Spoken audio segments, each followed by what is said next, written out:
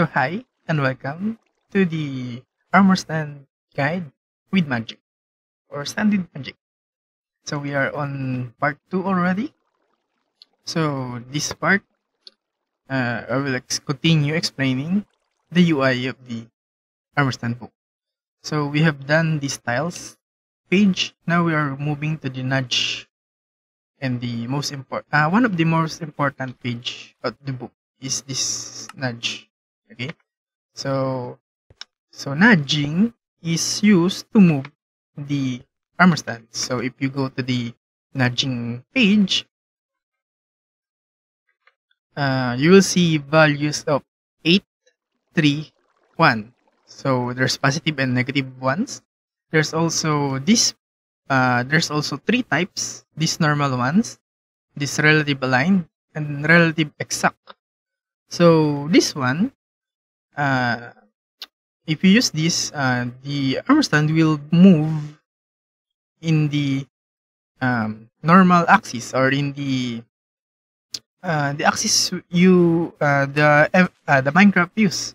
When you press F3, you will see on the left side of the logs, you can see they're facing east toward positive X. So therefore, the positive X is toward that way. And then if we turn this way, this is south, which is towards the positive Z or Z axis. This one is the negative X. And then this one is the negative Z. So upwards is the positive Y, and then downwards is the negative Y.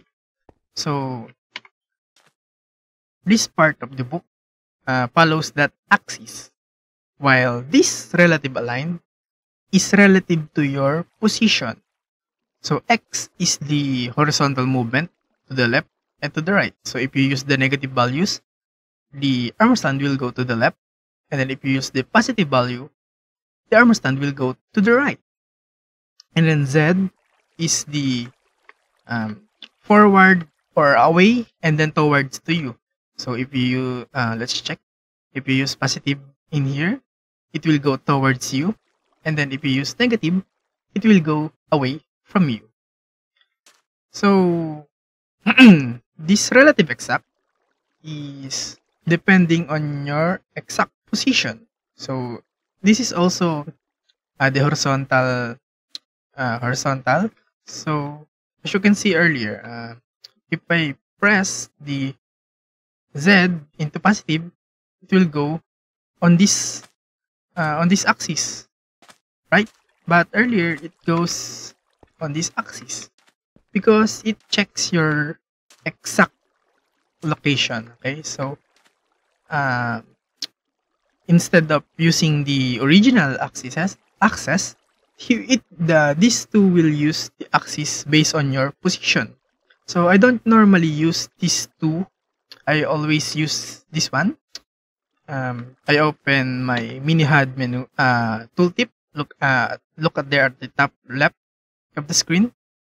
The second line, or I mean the third line, I always show to myself the axis where I'm facing, so I can easily move my armor stand without using the relative aligned and the relative exact. So I'm more comfortable using this one instead of these other two.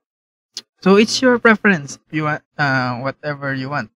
So after that, we will talk about the numbers.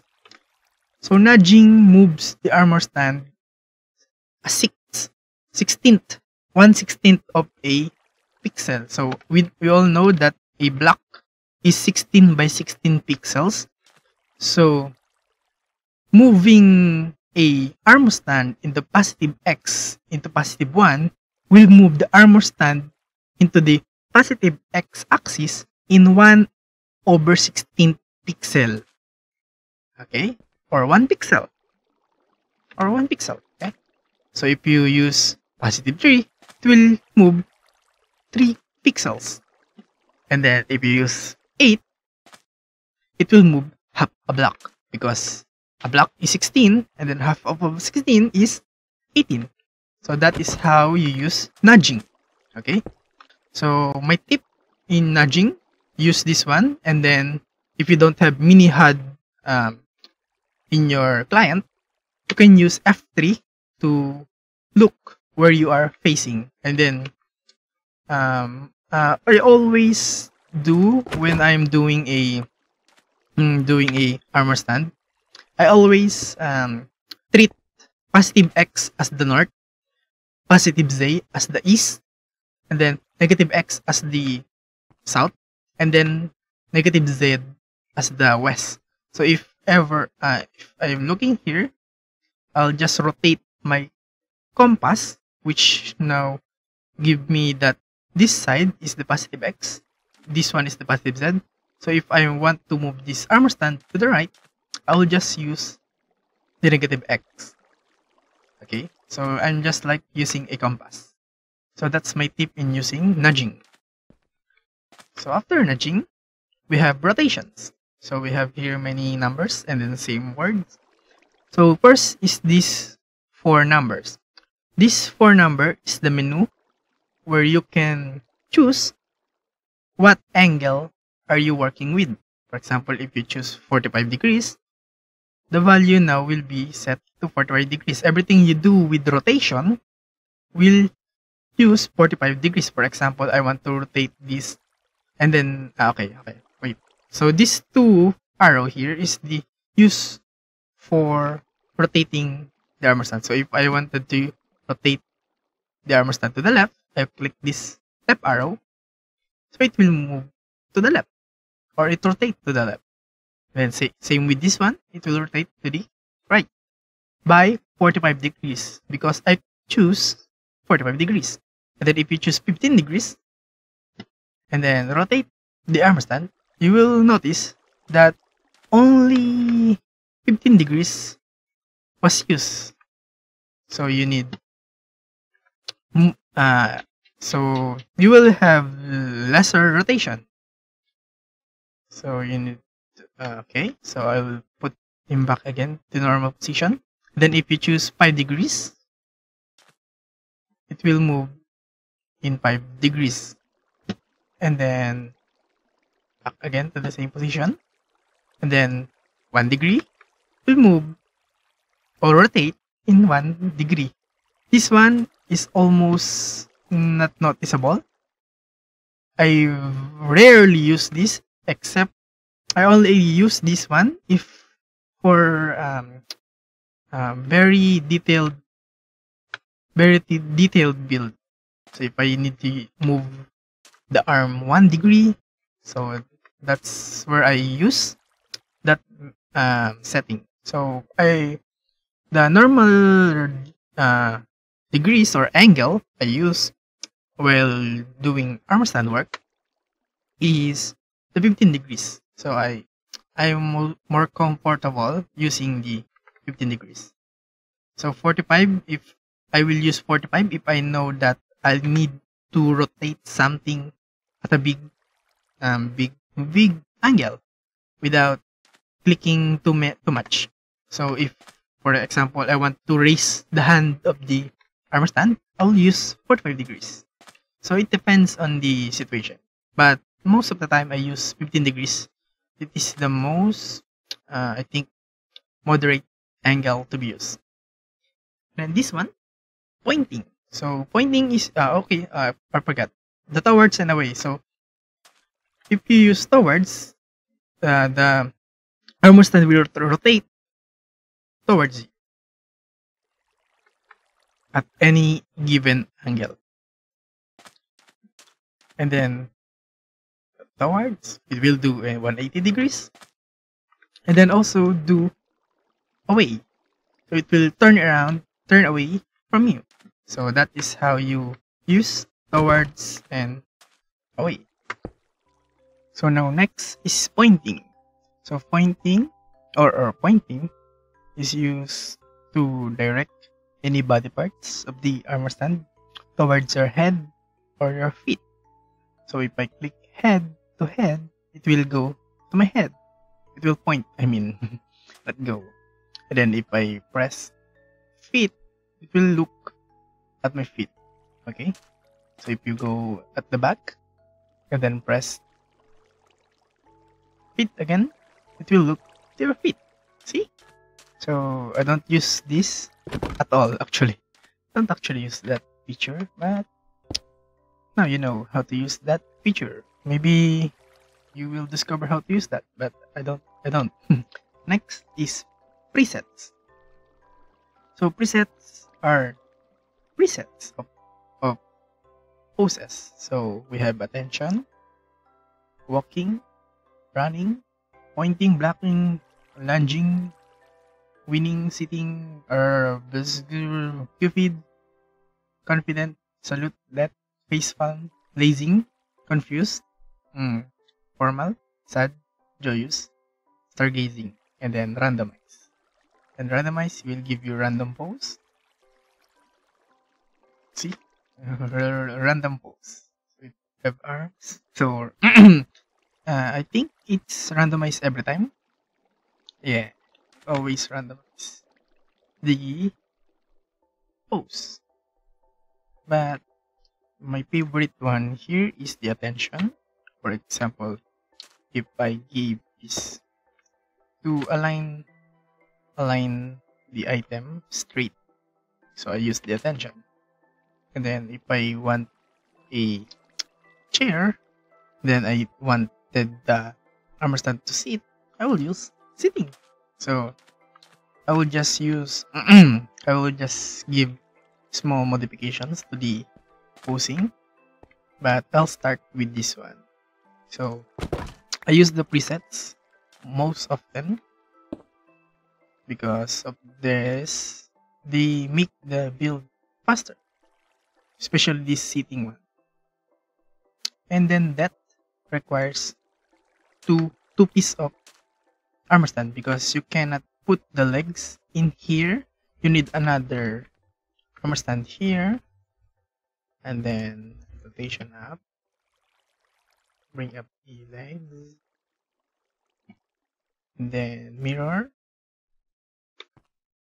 Then you will need to bring this up into that same level of first grab. Okay, to align them, and then make this one invisible. Let only pants be seen. So you will see. You can see one example of this at my latest video, the episode 8 of the random craft. So I use that one. I do edit one and then a lying one. So next onto the book is the pose adjustment. So pose adjustment is used very all the time. So I normally start with this attention because it straighten everything, the arms, the head, because if you will notice, the head here is not straight. The arms here definitely are not straight. So that is why I use attention when doing armor stand works. It really helps to start at the right angle. Because I don't know what angle this one have, so don't use that much. So the pose adjustment will move the part, so you will move the armor stand by parts depending on which axis. For example, the head, to do a nodding or look down or look up, you will use the x axis. So it positive x to look up. Excuse me. So look up, positive x, and then negative x to look down. So I'll change the angle first. Sorry for my voice. And then y will be used to okay, let's add a head so you will see it properly. So y is used to change the head to look to the left and to the right. So if you use the negative, you will look to the left. And then positive to the right. And then z is used to tilt the head. Negative to tilt to the right. And then positive to tilt to the left. Okay. So you can experiment with this part because I cannot explain how this works. Um, e- Especially the legs and the arms, they are kind of weird. So you just do trial and error. Okay. Because, for example, you do positive X and then you don't like that, you just do the opposite, positive or the negative to change or to undo what you have done.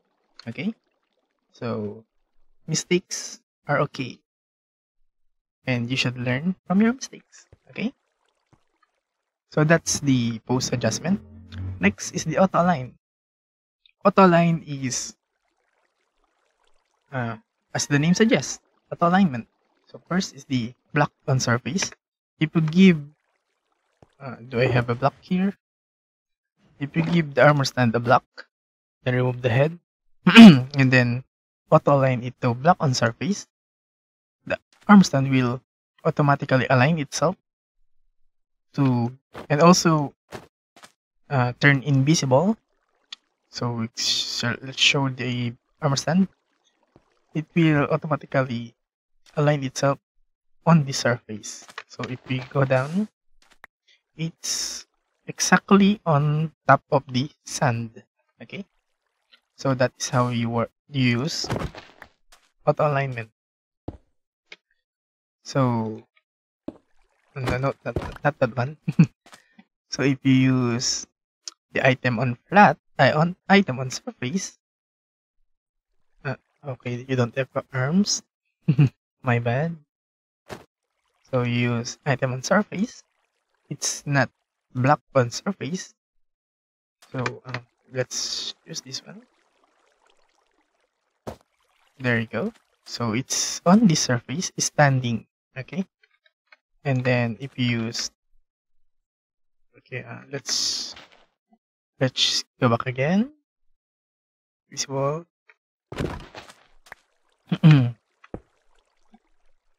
My voice is kinda bad today.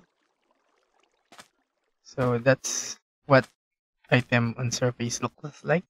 And then item flat on surface will lay down the item on the ground.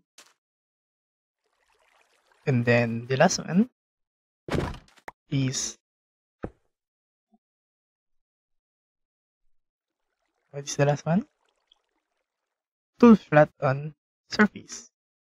So if you give him a tool and then use this one, it will lie down on the surface. So that is very convenient in some cases. I always use this too. For example, in decorating a dining table, I use the item flat on surface most of the time. Also, do I have that thing? No, but I can make one. So if you have a tripwire hook placed on a wall, and then you have a armor stand holding a tool, for example my shovel, and then you use auto align tool rack, the armor stand will seek the nearest tripwire hook and then align itself to the tripwire hook, and then this can be used as a tool rack. So you can change the tools you want to hang in there so easily. Okay, so very good function of the armor stand. Very useful for making a blacksmith, something like that. Okay, so I use this when building a blacksmith or an armory or a forge in a base. So that is how you use the auto align function. Next is the swap slot. So if you have an arm stand, and then if you wanted the arm stand to hold the item into his offhand, nope, not that one. You want to transfer the main hand to the offhand, offhand, use the swap slot. and then main hand to off hand to exchange them. And then you can now give another item to the armor stand. Then if you use it again, you can swap it again, like shuffling. Okay? And also, if you have a head, you can also swap the main hand to the head. So you can make your mini block as a head and the head as a mini block. Okay? So I use this function for aligning an item. For example, that one. Using the block, I use the attention and then swap the main hand to the head because it is better to manipulate. So it's easier to manipulate the head than the hand. Okay? So that's the only time I use that function. And you can think of something to use that, okay? So I recommend using head if the if the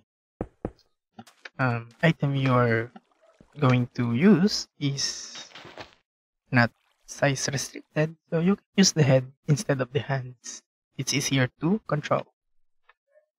So next in the book is mirror and flip. So you have seen this earlier. So if you have arms, then you change the other arm, you can mirror the arm to the other arm. For example, the right arm to the left arm, and then the left arm to the right arm. So you'll have a same arm or identical arms to the armor stand. Same with the legs. So we put backwards the legs and then want them both backwards. So we will use right to the left. And there you go. They are both identical now. And the next is the flip. So if you have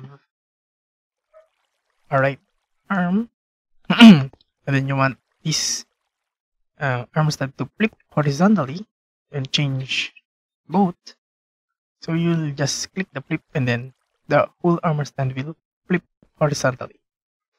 It will change the arms and the legs. Okay.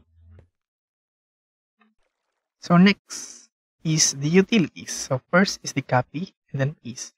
For example, I change this one into nope, not the winning. And then let's assume it's not a preset, okay? And then I want this one to be same with this one. So we just do copy.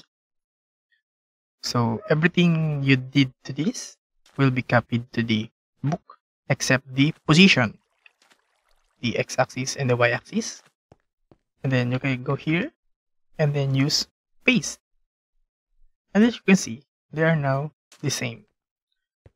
So if you've noticed, I need to walk near this armor stand first before using face, because you can only use the book 3 blocks away of the armor stand. If you are too far, for example here, I think it's still applicable. See, another one. See, it's not working anymore. It cannot take armor orders because the armor stand is too far from me. So the book only have a radius of 3 blocks on both sides. Okay. Next is the lock and unlock. So every time you do an armor stand work, you need to use lock, because if you don't lock a armor stand, and then there's so many armor stands in your area or in your workplace.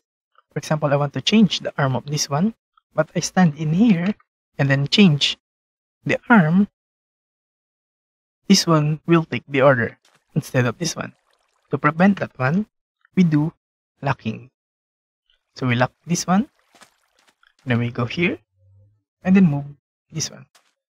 So even here, if we go here and then use the command, this armor stand will not take any order from me because it's currently locked. So lock armor stands cannot be moved and cannot be changed, cannot give items, unlike unlock armor stands. Okay. And then lastly on the utilities is the seal and unseal. This is only applicable for creatives. Okay, it's the same with lock and unlock.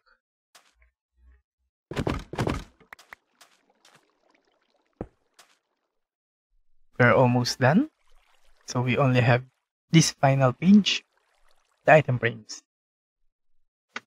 So this is not an this is not an item frame. This one is the item frame. So this one is an normal item frame. This one is a invisible item frame. That's a data pack made by Enigma Man, I think, for the server. So if we have a item frame here, then we use the item frame as invisible item frame. It doesn't work. Can I? Does this thing work? Hello.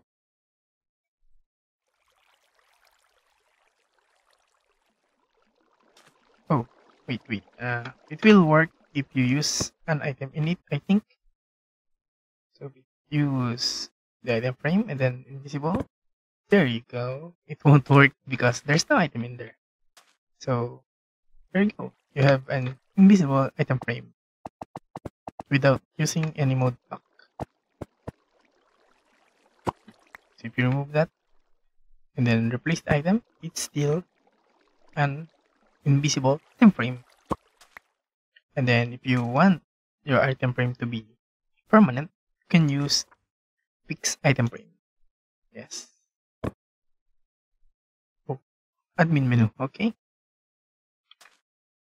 So you need to be admin to use that. So if you use that one, your item frame will be invulnerable. Okay, cannot be destroyed. And lastly is the credits. So credits to these people who have developed this mod, which I really thank for doing these mods. Without them, we don't have this data pack. So that's all for the basics of the armor stand. So let me know if you want to know or want to learn advanced techniques or how to use the armor stand book, and I'll make a video with that. Okay? And I'm Magic, and I will always be near. Bye bye!